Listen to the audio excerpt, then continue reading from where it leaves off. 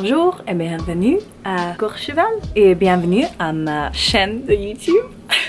I hope I'm saying that right. I'm really sorry if it's completely wrong. I'm not French. However, I learned French when I was really young, and I learned it all through from like 5 years old right up to university, and I just lost it. I've completely lost it. I'm trying to get it back. So if you're French, leave a comment below to motivate me. And let me know if I was wrong. I don't mind the criticism, honestly. I'm trying to improve and it will help me. So welcome to Courchevel, welcome to my channel. If you haven't been here before, welcome back if you have. Today's sequence is actually a pre-snowboarding sequence that I take, which helps me to not have sciatica post-snowboarding. It's actually the sequence that I take before I do a lot of different types of training or sports. So whether I go running or I lift weight, this sequence is designed for those of you who are maybe a little hypermobile, because not only does it help to obviously release the hips in a certain way, it's sort of active mobility. So we do a lot of work to stabilize as well in that end range. One of the biggest goals in my life that's continuing is just to maintain as much strength as I have flexibility, and as much flexibility as I have strength. And that's going to keep me injury free, but it's also going to keep me, you know, just feeling good, feeling liberated in my body. But this is a sequence that helps me with my sciatica. It helps to switch on my glutes, activate my core, but also mobilize the front of my hips, which tend to get a little bit tight, especially these bad boys. By the way, that's my view. Gorgeous, no? Without further ado, I will let you get on with the sequence. Anything else I need to tell you? Don't forget to subscribe so that you get more of these videos, and that's the end. Let's go. By the way, this is also a sequence, if you're not snowboarding, to just integrate into your daily life. It can be part of like a morning routine. I prefer doing this than just doing like a standard yoga practice. So let's get on with it. Come onto your back. And we'll just grab hold of the legs and just start to take them around in circles. So we just want to lubricate it, the hip joint a little bit there. And make sure that the legs are nice and heavy as well. Keep them nice and heavy.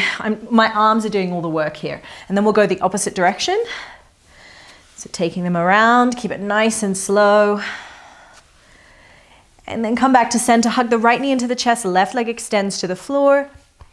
Grab hold of the thighs, start to pull it up and around. So we're creating some traction, some space in the hip joint there, which is particularly good, maybe not so much on the first day before you've even stepped out into the slopes, but when you get to like the 7th, 8th, sometimes even 10th day, you're like, oh my God, my joints can't take it anymore. And this is such a great sequence, and it's such a great thing to do to kind of create some more space and hopefully stimulate some more synovial fluid into the joint so it stays nice and healthy. Let's take the leg across the body down to the floor.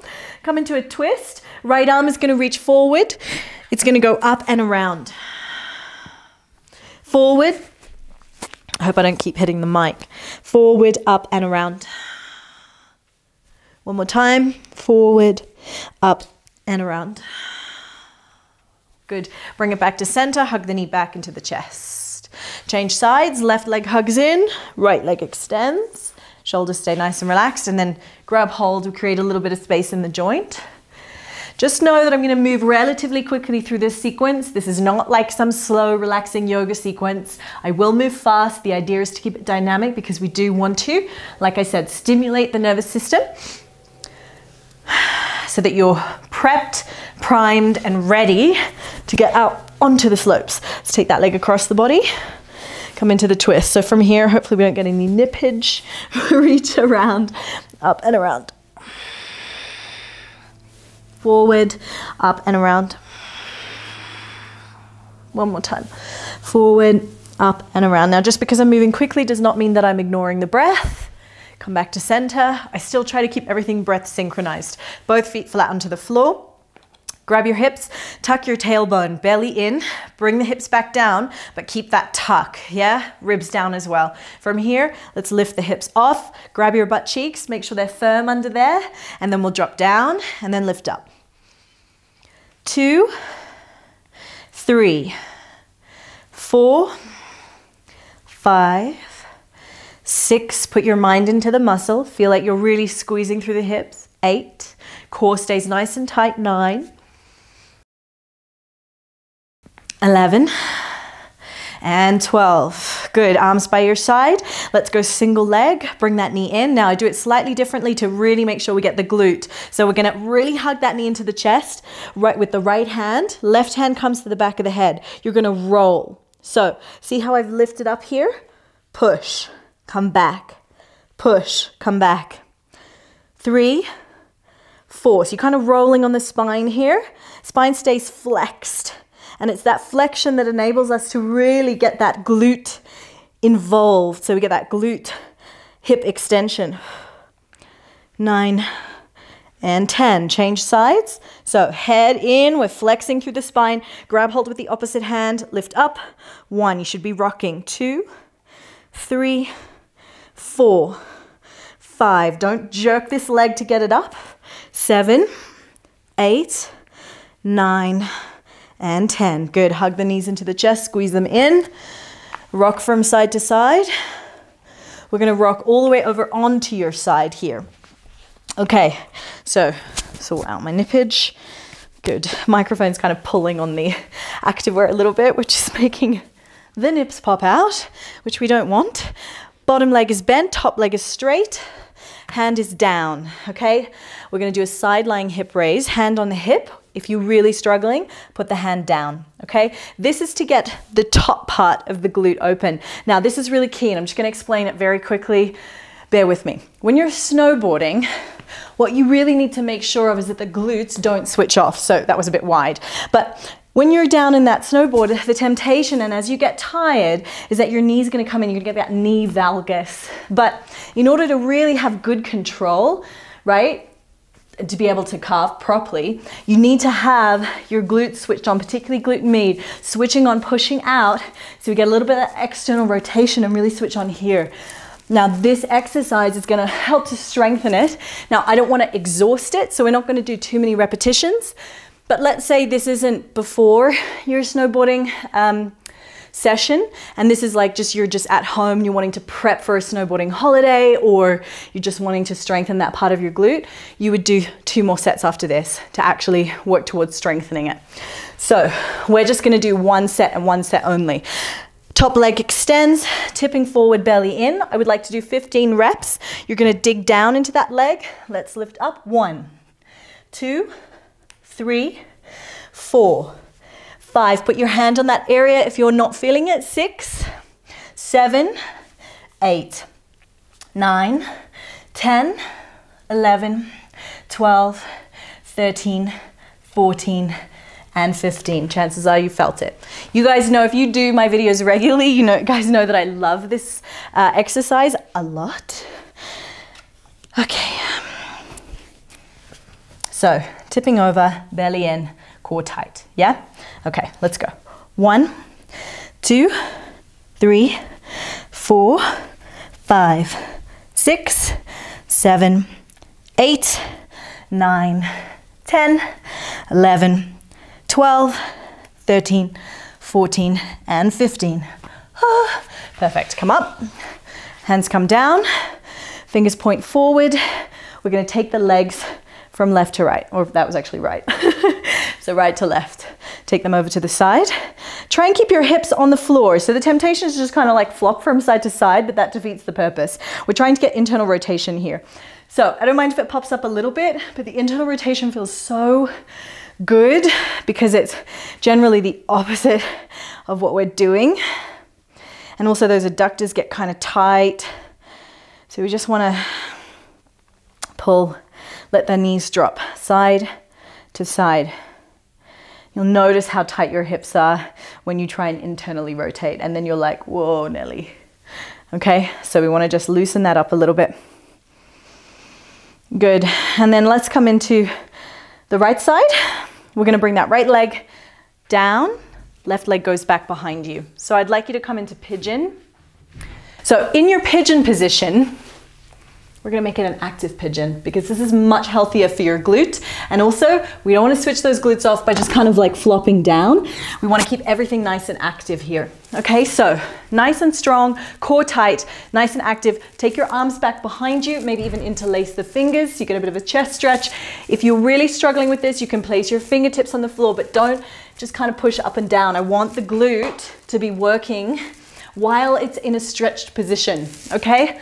So we're getting that functional range of motion here. Belly in, breathe in, exhale, try to bring the forehead to the floor, push back up. And again, 2, 3, so let yourself get the stretch. 4,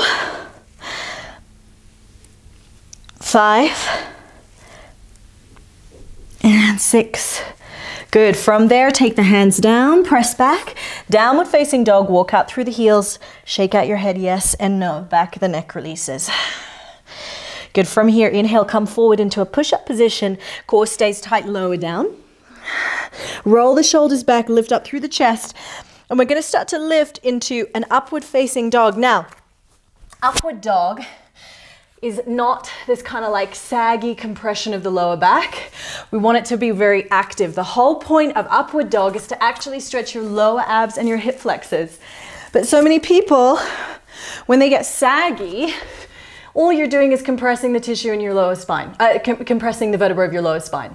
You're not getting any real tissue stretch here. Okay, so what we want to do is push down, roll the shoulders back, lift up through the chest, and squeeze your glutes.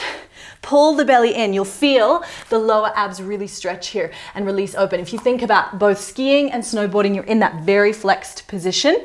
So this is nice to get that extension. And then exhale, press back, downward dog, walk out through the heels. Okay, come into pigeon on the other side. Let's bring that leg down.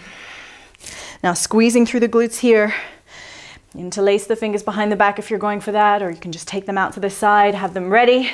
Let's go for it. Drop it down, lift it up.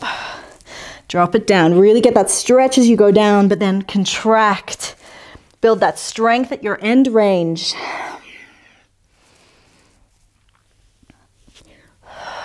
One more. Good. Hands come down, let it stretch. Press back, downward facing. Inhale, come forward, high push up. Exhale, lower down. Inhale, squeeze the glutes, up dog. Exhale, downward facing dog, press back.